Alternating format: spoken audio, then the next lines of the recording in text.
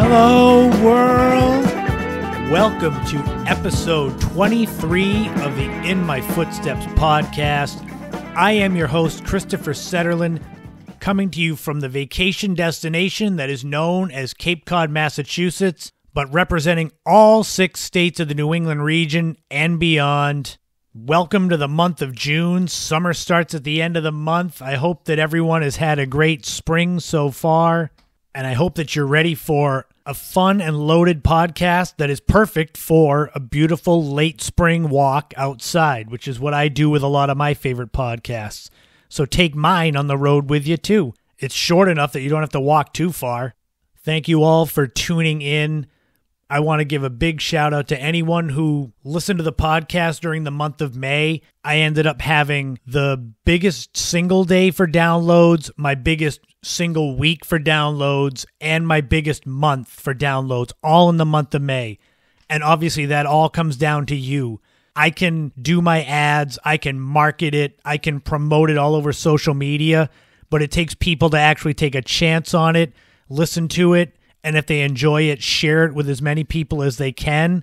And that's what's been happening. I'm really excited about where we're going. It feels like I'm gaining traction, gaining an audience. So whether you listen on Apple Podcasts, Spotify, Pandora, any of those streaming services, if you listen on Stephanie Viva's Lemonadio on Saturdays, if you found it through Google searches, if you're one of the people on the Podcast Nation page on Facebook that I'm a member of, shout out to you guys. Any way that you found it, thank you for finding it. Thank you for listening.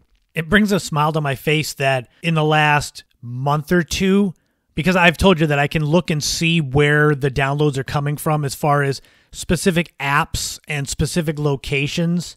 Boston, Massachusetts has been my number one spot throughout the podcast, and Boston's going to get its own episode of the podcast at some point, just all about the city.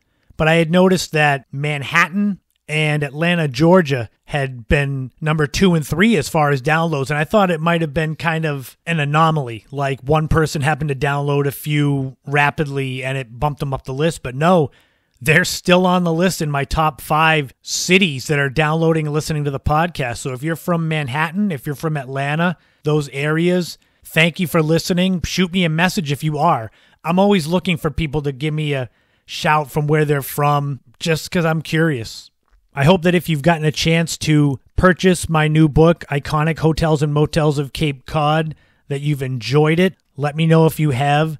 I'll also be doing a new article for Cape Cod Life magazine coming later in the summer. I won't spoil it, but it's going to be kind of connected to the book. And thank you for tuning into the live stream on the actual release date of the book on May 24th. I feel there are some big potential next shoes to drop in the next few weeks and months, and I'm very excited, but I'm also nervously optimistic and anticipating because you want things to happen. And you know that some take time and you want to kind of rush them and push them, but you sometimes have to let things breathe because if you squeeze too tight, you're going to kind of lose opportunities. I make the joke, and I'm a writer, so I kind of tend to go this way, that I feel like I currently live in a suburb of my dream life where I'm close enough that I can see it, but I'm not actually there yet, and I'm just itching to get there. But, you got to be patient like I've been with the podcast. And speaking of, this is episode 23, and it's going to be a loaded one and a fun one. So we're going to take a look back at one of Cape Cod's true icons of the restaurant industry, Mildred's Chowder House in Hyannis. We're going to take a road trip to one of my favorite spots in New England, the coastal town of Narragansett, Rhode Island. I'm going to embarrass myself by going back in the day and talking about my first crushes and how stupid I acted, and you can laugh at that. And of course, we've got This Week in History with a new time capsule that has a very special meaning to that date. So if you're getting ready to go for a walk outside, enjoy the weather, turn on the podcast and get ready. This is episode 23. I'm so glad you're here. And come on, let's go take a walk.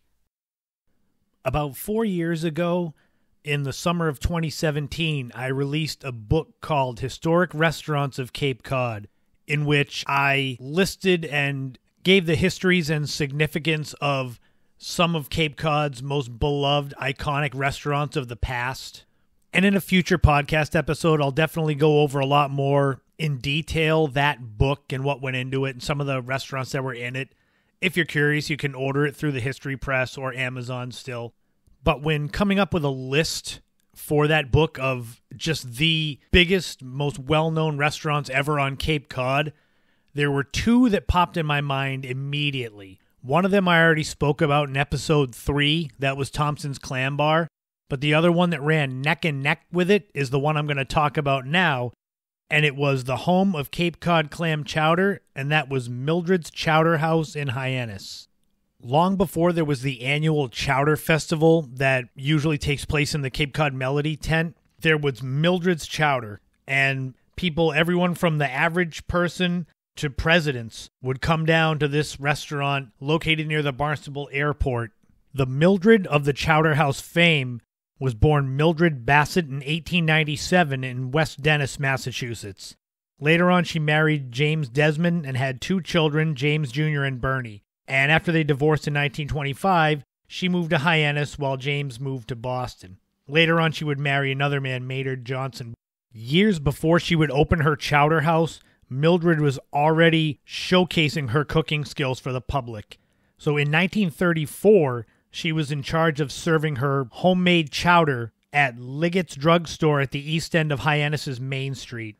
And after years of having just rave reviews of people coming in, customers raving about her chowder and her cooking, her apple pie, it finally convinced her to branch out on her own.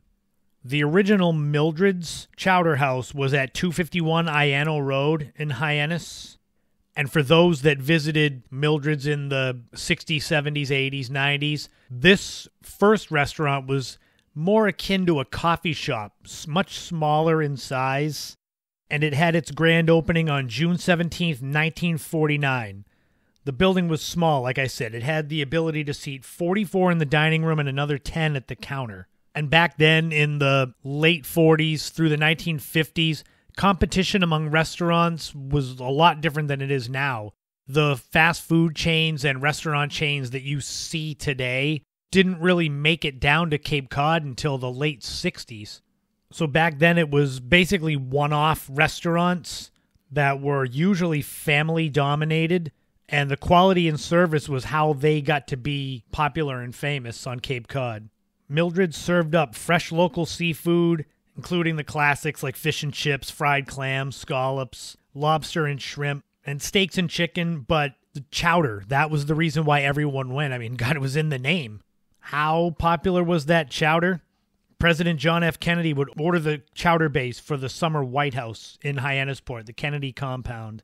The president also ordered a specially made lobster stew that was made by Mildred's son Bernie, which consisted of only knuckle meat of the lobster, and it was said that it took 25 pounds of lobster to get a pound of knuckle meat, which was put in the stew for the president. In 1957, Mildred moved her chowder house to the restaurant that people got to know through the 60s through the 90s.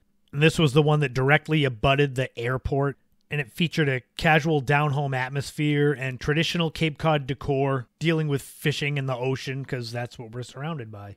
Mildred Johnson died suddenly at her home on Norris Street on April 13th, 1961 at the age of 64, leaving her chowder house in the hands of her 2 sons. But they were more than capable of continuing the legacy. I mean, they had been in the business for decades already themselves. The first new step they did was bring entertainment to Mildred's Chowder House. Happy Hour at one point featured Cape Cod's First Lady of Jazz, Marie Marcus. I'm sure she'll get covered in a future podcast.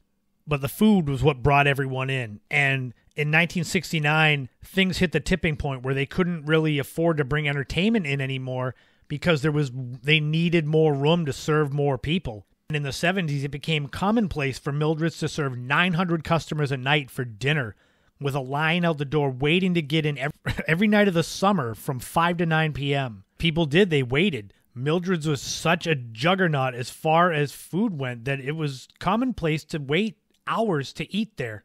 And it became one of those rare Cape Cod restaurants that kind of breaks through as far as being mentioned by newspapers as far away as New York and Chicago. and Mildred's Chowder House powered on through the 1970s, just incredibly busy all the time. In 1983, Mildred's sons, Jim and Bernie, had become understandably burned out from years of high stress, high sales restaurant industry. I worked in that business many years. I can tell you it's very stressful. So I couldn't imagine working at a place much busier than anyone that I worked at years and years. It would be crazy. Jim and Bernie, they sold Mildred's Chowder House to a group headed by a man named Robert Allen. He had previously run Lobster in the Rough and Ship's Fair in Yarmouth.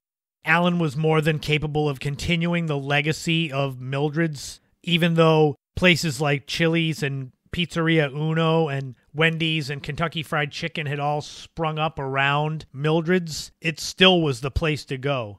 However, by the 1990s, business had started to slow as things tipped in favor of these chains that had come in. And for years, the restaurant was rumored to be up for sale. And it was finally sold one last time in March of 2000. After 5 decades, Mildred's Chowder House was no more. The restaurant was renovated, and the property was reopened as a place called Fish Landing Bar and Grill. It did not succeed, and it did not last long. It was closed after the summer of 2002. But, I mean, you can hardly blame the new restaurant. You imagine being the spot that had to follow Mildred's Chowder House in that building. Decades of people coming down to go there, and then you come down one summer and it's Fish Landing, and you're like, oh, but Mildred's, you know? That was really a once-in-a-generation spot.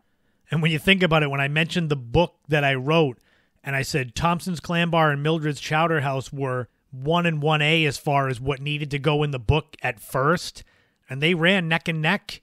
They were open basically the same duration, like almost to the year. I think Thompson's closed a couple years earlier than Mildred's, but both of those places were here on Cape Cod and succeeding for decades. The empty shell of the Mildred's Chowder House building, in 2003 there was discussion of possibly having it converted to a homeless shelter, but nothing came of it. It was torn down in 2005, and as of now it's still just an empty lot. I think there's maybe one section of split rail fence in the front that might have been from the old Mildred's, but I don't know. That chowder, though, is legendary, iconic. It's one of the most well-known dishes ever on Cape Cod, Mildred's Chowder. In 2008, a person saying they were a former employee sent the recipe for Mildred's Chowder into the Cape Cod Times. And although the recipe would obviously have to be scaled way down for a few people, I wonder how many people read that and made Mildred's Chowder for themselves.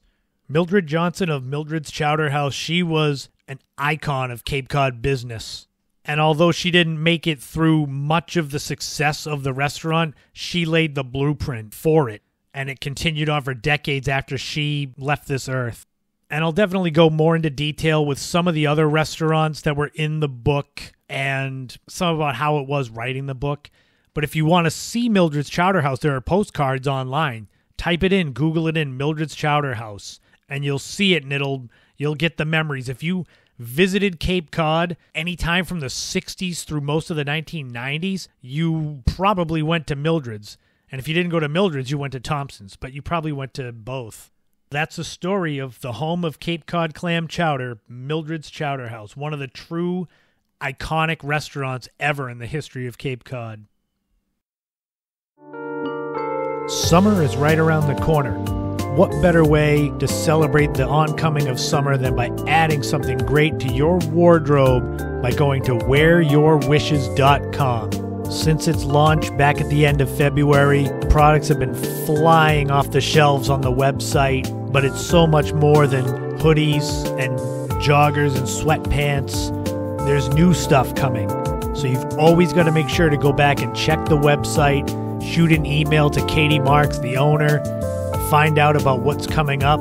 I can share with you some new things coming, including towels, pillows, and throws, and new apparel. There's a new logo coming that I've seen that is amazing. But the big thing is coming near the end of June, right in time for the launch of summer, is the Mermaid Collection, a jewelry line, sterling silver with necklaces, bracelets, and rings, for mermaid wishes and starfish kisses. There's a cube necklace and anklet, paper airplane bracelet. These are all coming soon to the website, so get ready. And like I said, if you go to the website and you see something you like, it is not there, it's sold out. It will be back on the shelves. Wear Your Wish has been doing some great work. It's a sign of success, and we're all very proud of the work that Katie has done. She's a 12th generation Cape Codder, so a lot of that stuff, you locals, Wear Your Wish is as local as it gets. So get ready for summer. Check out the clothing and apparel and accessories at wearyourwishes.com. Wear Your Wish. Check it out. It's got everything you need for summer coming up.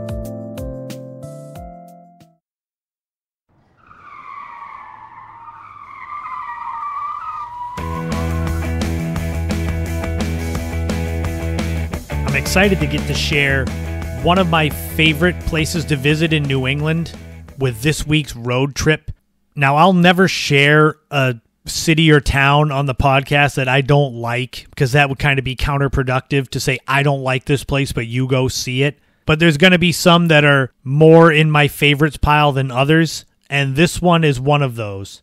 We're talking about Narragansett, Rhode Island. It's a coastal town in southern Rhode Island, about 30 miles south of Providence. The name Narragansett itself comes from the tribe of Native Americans that first inhabited the area. And I'll try my best to do justice to this place with words. You're going to have to see photos, really.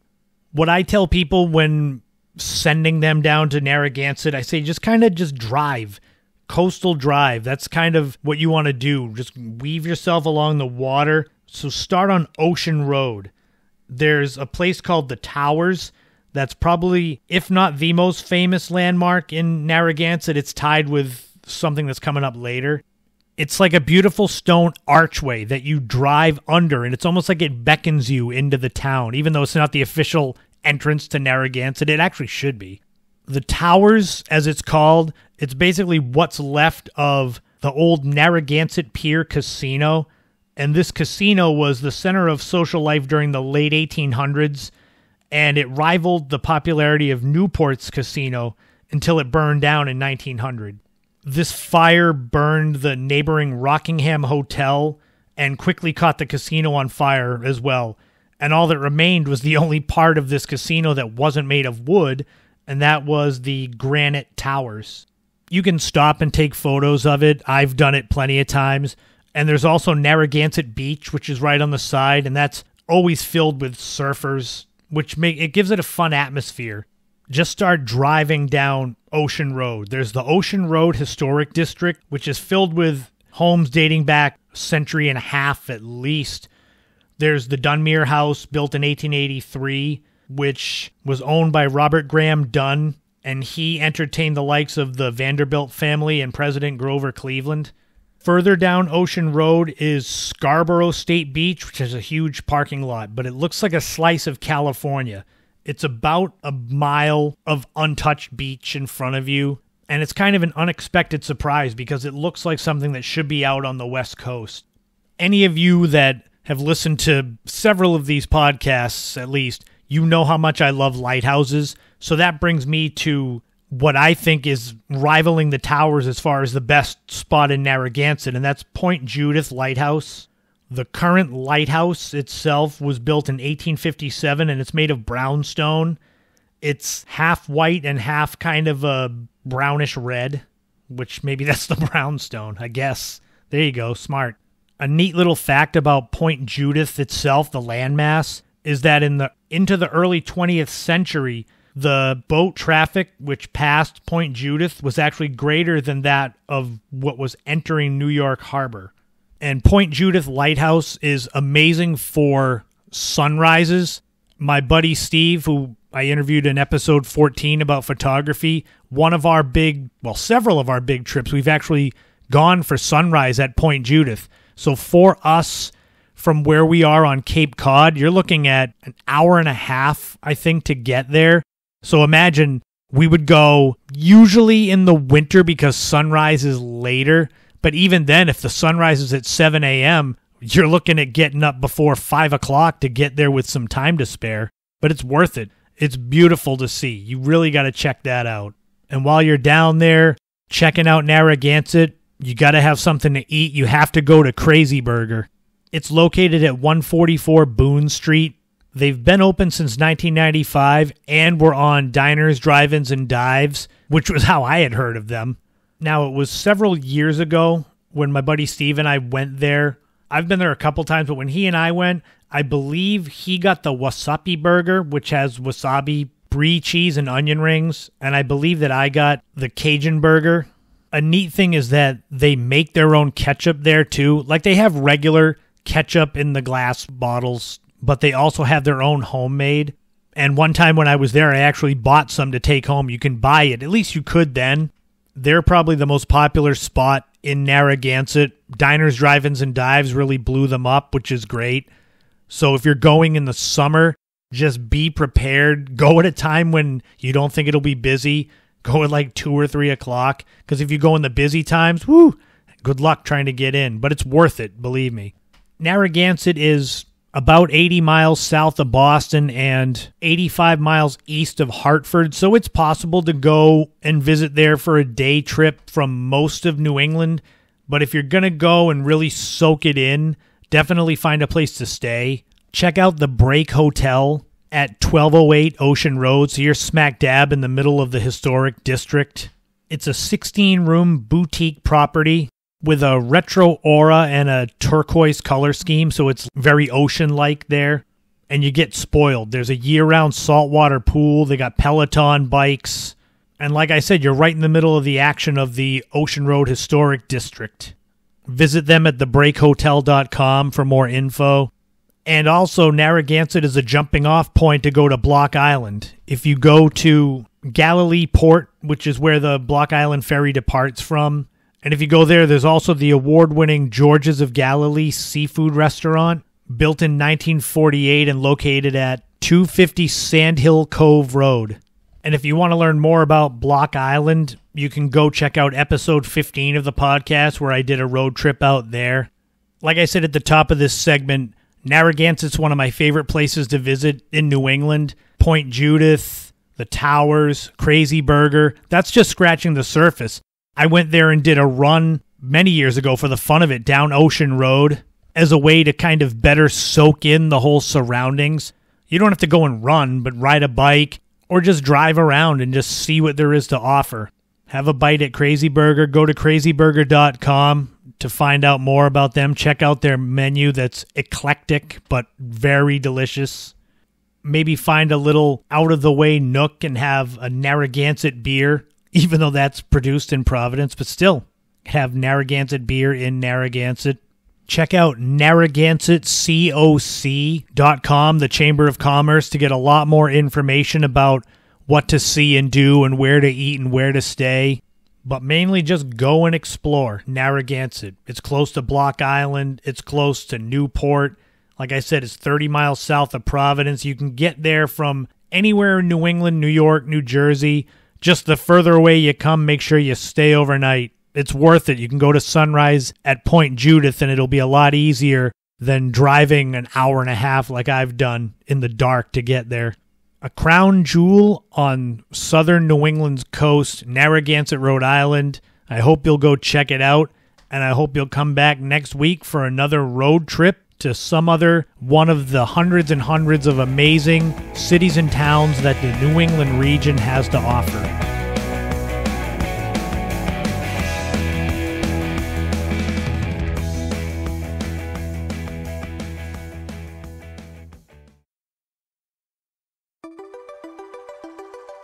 Well, this one's going to be fun. So on the podcast, I always go back in the day, child of the 80s, teenager of the 90s, and we relive a lot of fun, retro topics, nostalgia, things that just bring you back to being a kid, especially if you're my age. And I've shared some of my own embarrassing moments from childhood, funny things like I did Little League or staying at the National Seashore or sleepover parties or being scared of movies thinking they were real. But another thing happens as you grow up, and it is you discover the opposite sex, and at some point you have your first crush, and you have your first, I don't know if they'd be considered a girlfriend when you're that young, or boyfriend, but you start to have all those firsts. as far as first crushes and how you act and things, especially when you're a little boy. And I guess when you're a guy growing up, you just act stupid. I hesitated doing this topic, but I figured why not have some fun? And of course I won't name names, so that leaves me in the clear. So what we're going to do here is go back in the day to my first crushes and some fun topics that center around that. I'm going to stick to the 1980s. So when the 80s ended, I was 12 years old. So that's as far as we're going to go now, because this will be all the innocence and fun of puppy love and crushes without any of the soul-crushing garbage that comes as you age. So I think my first crush that I had that I remembered was in second grade. And the reason why I think this is true is because I believe that was the first time that I chose to sit next to a girl in class and would routinely get talked to for showing off basically in class to get her attention. But I mean, it's different when you're 8 years old. I mean, I think at one point I was kind of fidgety in my seat and my teacher said something about me having ants in my pants. So after a little while, I was making this huge wild movements like I was getting eaten by ants to make this girl laugh. Obviously, the teacher didn't like that too much. But I was always shy and introverted, especially when it came around girls. So, I mean, I wasn't going to do anything besides showing off in general and hoping that she noticed. But I also didn't do anything that, like, you might hear them say typical little boys would do if they like a girl, like throwing things at them and stupid stuff like throwing sand at them or sticking gum in their hair and things like that. I never did that. I think I was more afraid that I would do that and then I'd get in trouble and they wouldn't like me, rather than the off chance that I throw rocks at a girl and then she comes over and says, "Oh, I didn't know you cared." In third grade, there was another girl I had a crush on, and I was like crazy about this girl. So much so that I found out when her birthday was, and I went and I actually got her a present. So I was 9 years old. I don't remember what I got her, but my mother brought me to her house, and I had to walk up and give her the gift. It was in wintertime, I think, because it was cold. I think it was snowy. But I had to go up to her door and knock on the door and give her this birthday present, just scared to death. And I think she was shocked that a boy from her class came and gave her a birthday present. I saw it as a grand gesture at 9 years old.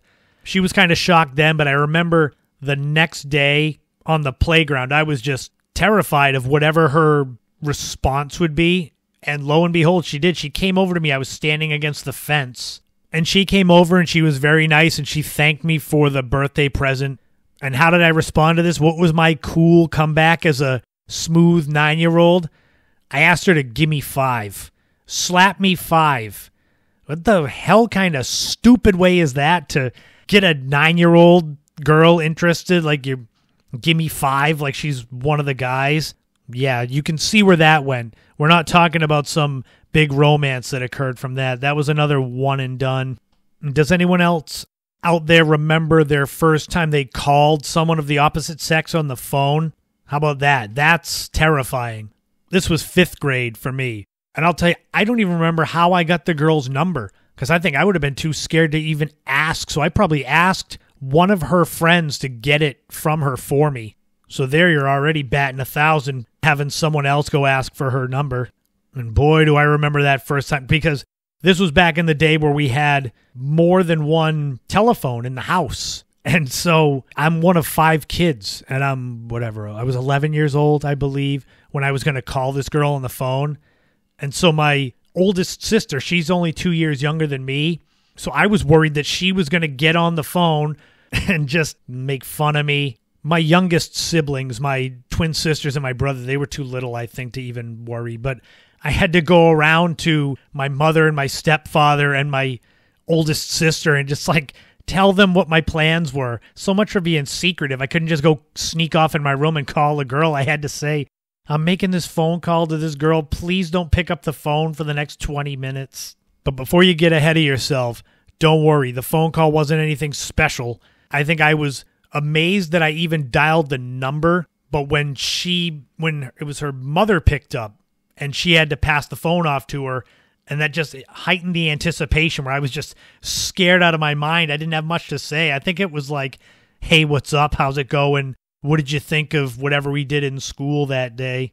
But again, what do you expect at 11 years old? And in the 1980s, there weren't cell phones. It was regular, either push-button phones. I mean, even a cordless phone back then was a rarity. I don't think we had a cordless phone at my house when I was 11, because I believe I was on the phone, like hiding behind the wall of a room, just praying that no one walked in. I don't remember writing any notes to girls. I think I would have been too scared to try something like that. I think with that girl that I was the first one that I called, that was 5th grade. I think that year was a double whammy because nothing went anywhere with her. I mean, what are we going to do at 11? We can't really go to the movies. We're going to go to the park and go on the swings. And then I think there was another girl that I had started to have a crush on in 5th grade. And it was like, I think the day she found out, or the day before, it was like the next day or the next day she moved. Not because she found out, but it was like, it was already in the works. But I'm like, wow, there's a good omen for my love life. It's like, I have a crush on this girl. Well, she's moving tomorrow. It's like, oh my God. And the last one, as far as talking about my first crushes, because the other ones were all, I say one and done. That sounds terrible. They were all like one school year. And then the next year, it wasn't that I didn't like them. It was just I didn't pursue them. But there was one girl, her family had a house basically across the street from mine. So it was like her grandparents and her family, they would all come down at different times during the summer. And that was different because she was the same age as me. So we had some stuff in common. And I thought she was cute, and it was sweet and innocent because we first met, we were 8 years old, so our minds weren't in that place. Naturally, I think her father didn't like that I was kind of into her because it was summer after summer. So I think he saw that as we grew up, he was probably starting to worry more. And he was right. She was my first kiss, but it was truth or dare. So I don't know if that really actually counted, but her dad was right to be worried, I guess. But she was another one that it was just constantly showing off, acting like an idiot like guys do, but on a different level when you're 9, 10, 11 years old than when you're later in high school and college and such, or even now in your 40s. But the thing that I remember a lot about this girl that I had a crush on that would come down in the summers, and she knows who she is, she listens to the podcast, but I'm still not going to name names, so if you hear this and you know it's you can always message me. But this whole thing was more interesting because one of my oldest friends who grew up in the same neighborhood, he ended up kind of being interested in her too, and he lived on the other side of her. So it became like a rivalry between us during the summer where we'd kind of be side-eyeing each other about this girl. And then when she went back in the off-season, then we were buddies again, like we forgot all about it. But that always made summer vacations even better, because I knew that she was going to come down with her family. Obviously, as she got older, she came down less and less, and I actually became closer friends with her brother because he was a few years younger and he would keep coming down. But there are some of my first crushes, my first experiences, some nice embarrassing moments that you can laugh at. I don't mind sharing them because everyone goes through something similar. It may not be the same exact thing, where you say you have a crush on a girl and she says she's moving away the next day, but something similar. So I hope you enjoyed some laughs at my expense as we went back in the day to my first crushes, how successful they were. Do you like delicious, authentic barbecue from a specially crafted smoker? Do you like beautiful outdoor seating, shady, made for family dining? Do you like the most extensive craft beer list on Cape Cod? Do you like live entertainment? If you like any of those things or all of those things, you've got to come and visit the Cleeton Anchor at 243 Lower County Road in Dennisport. They're open for dinner every night of the week and brunch on weekends in the spring. That'll be changing in the summer. But the kitchen and all of its unbelievable items on the menu are artfully crafted by award-winning chef Mason Prime and his crew that work so hard to make every meal the best it can be for its customers. Though there's lots of things to have, definitely try the barbecue. There's wings, there's ribs, pulled pork sandwiches. Stop by and say hi to Carl. He's the man that is the pit master manning Tabitha, the pig-shaped smoker. The Cleton Anchor combines family dining with a youthful exuberance with the live entertainment. It's got something for everyone. And coming up in the next episode of the podcast, I will have an in-depth interview with Chef Mason Prime and what makes the Cleton Anchor an up-and-coming restaurant. Super busy, super great food, the craft beer, the wine list, the entertainment. It's all there. Visit them, like I said, at 243 Lower County Road in Dennisport. Check them out at CletonAnchor.com. I promise you will love whatever you have there. Cleton Anchor. Go and check them out.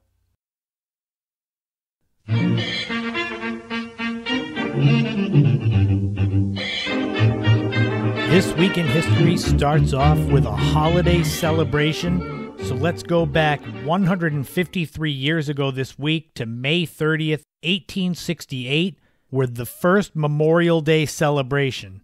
On this day, Commander-in-Chief John A. Logan of the Grand Army of the Republic issued General Order No. 11, which designated May 30th as a Memorial Day for the purpose of strewing flowers or otherwise decorating the graves of comrades who died in defense of their country during the late rebellion, and whose bodies now lie in almost every city, village, and hamlet churchyard in the land. This first celebration took place at Arlington National Cemetery, where both Confederate and Union soldiers were buried. But the big thing was that we know it as Memorial Day. It was originally known as Decoration Day because of the fact that you would decorate the graves with flowers and other trinkets.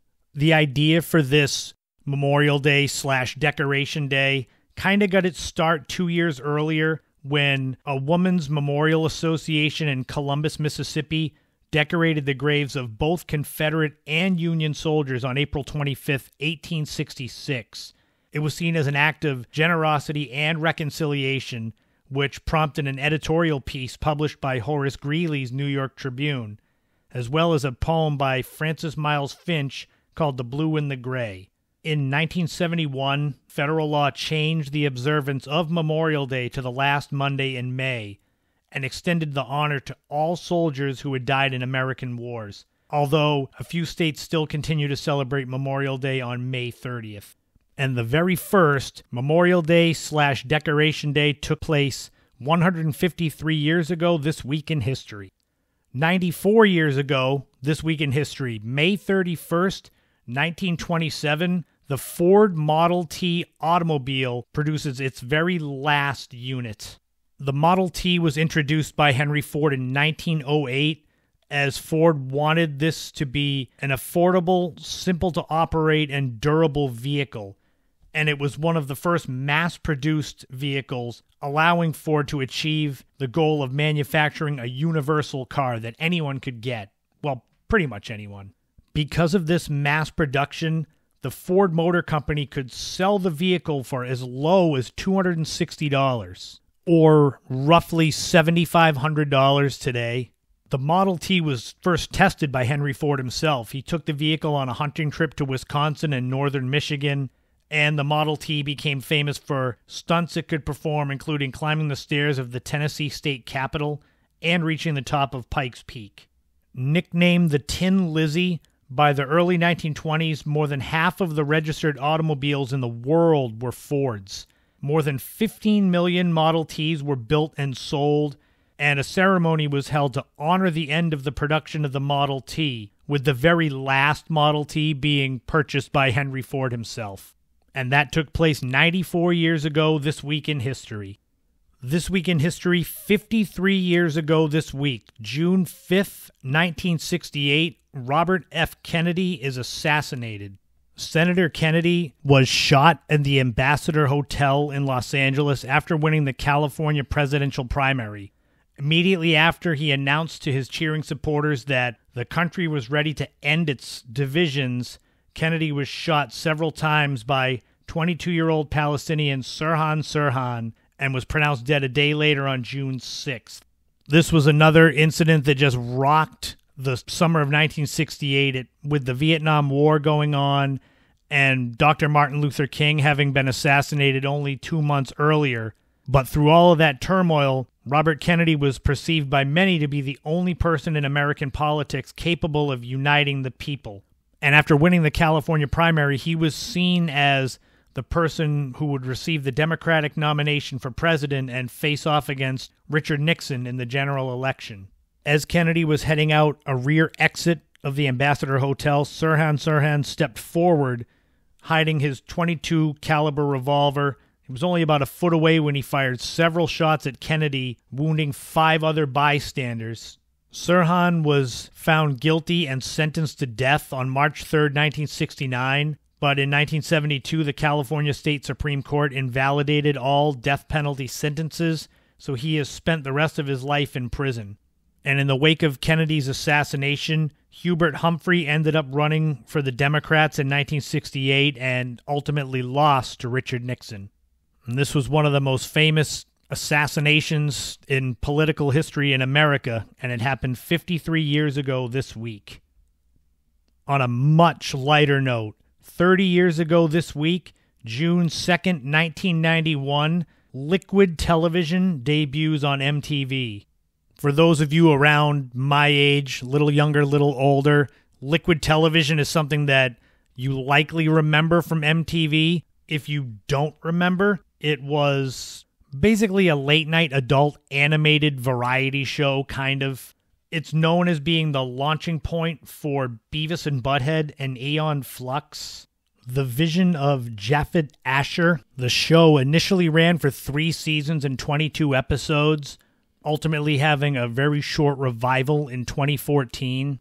The bulk of the TV show's material was created by independent animators and artists specifically for the show.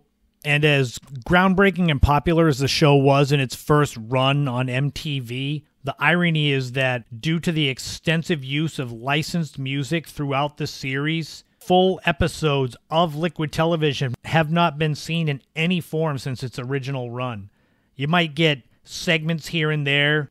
There were a couple of VHS tapes in the late 90s that were the best of Liquid Television, but it's kind of hard to get permission to mass-produce DVDs of Liquid Television. You have to secure all the rights. I mean, the show would start with like a contemporary music video. Like the very first episode was Robert Palmer's Addicted to Love, but it would be liquefied. It's kind of the same as anyone that watched Beavis and Butthead. They would always talk about music videos and they would show them. It's got to be difficult to get licensing for those too.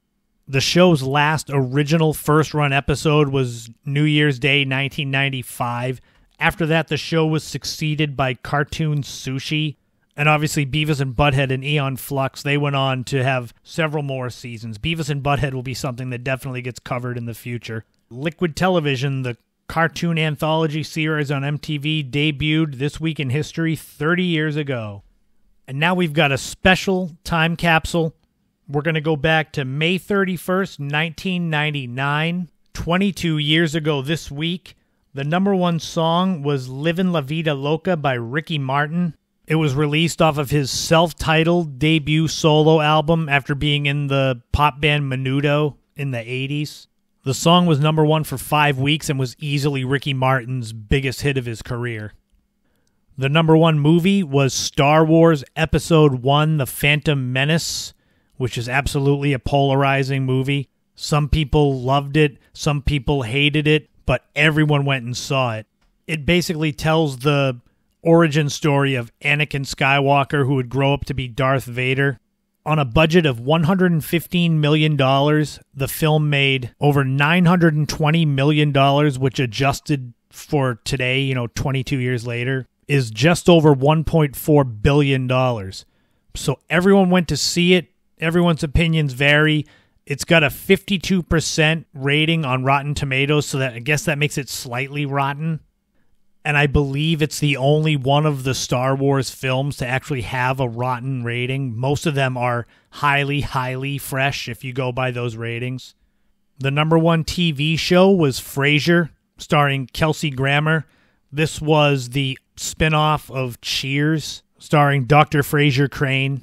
Frasier ran for 11 seasons from 1993 to 2004, which when coupled with his time on Cheers, which ran from 1982 to 1993, That means that Kelsey Grammer played Frasier Crane for basically 20 straight years on TV because Frasier started the season after Cheers ended.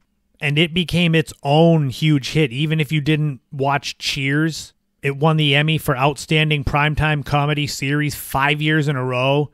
And the cast itself won 37 Primetime Emmys, which was a record at the time for a scripted show. And if you happen to have a newborn baby, May 31st, 1999, a box of 40 newborn diapers at Babies R Us would cost you $9.29. And on this day, 22 years ago, I was lucky enough to become an uncle for the first time. And this is my niece Kaylee's birthday today. She is 22, and I wanted to let her know how lucky I am to be able to call her my niece and how blessed I have been to have her as a part of my life and my family. And you make me very proud, and I wish you a happy birthday, and I love you, and I can't wait to see you and have more foolish, fun adventures that only an uncle like me can have. And that'll wrap up another time capsule, another This Week in History, and I'll be back next week for more finding out what was going on in the world this week in history.